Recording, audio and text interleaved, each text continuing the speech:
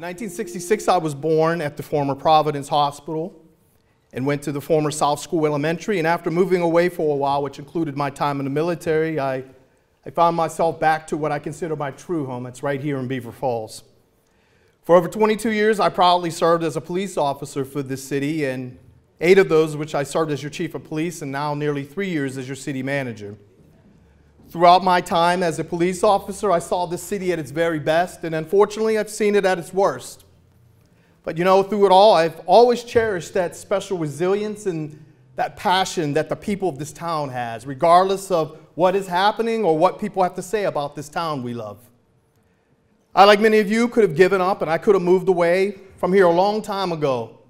But I believe the good Lord put a special affinity and love for this community.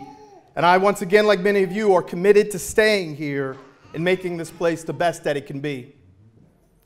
Now, if after 22 years of being a police officer, can still see the beauty of this place and its people, my question to you is, why can't you? As I will discuss in a few moments, I found that it's easy to be negative, it's easy to be spiteful and hateful by complaining and pointing fingers, but it's much harder to love your neighbors. And instead of placing blame and pointing fingers, try getting involved in seeking the welfare of our city. We are a strong little city, but like any other big or small city, we have our fair share of challenges ahead of us. But if we really want and desire change and progress, then we must be willing to work hard and prepare for those challenges. The great abolitionist Frederick Douglass once said that if there is no struggle, then there's no progress. And this is where we are as a city, as we prepare to enter into a new vision with a new hope for our future. I'm not sure if you know this or not, but we are becoming one of the most watched and emerging leaders in this county.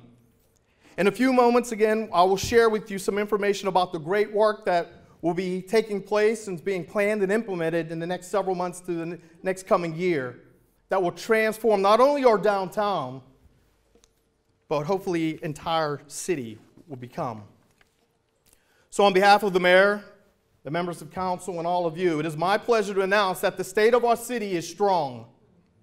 And we are committed to creating stronger and better partnerships and growing Beaver Falls and restoring her to a newer and much better version of her former glory.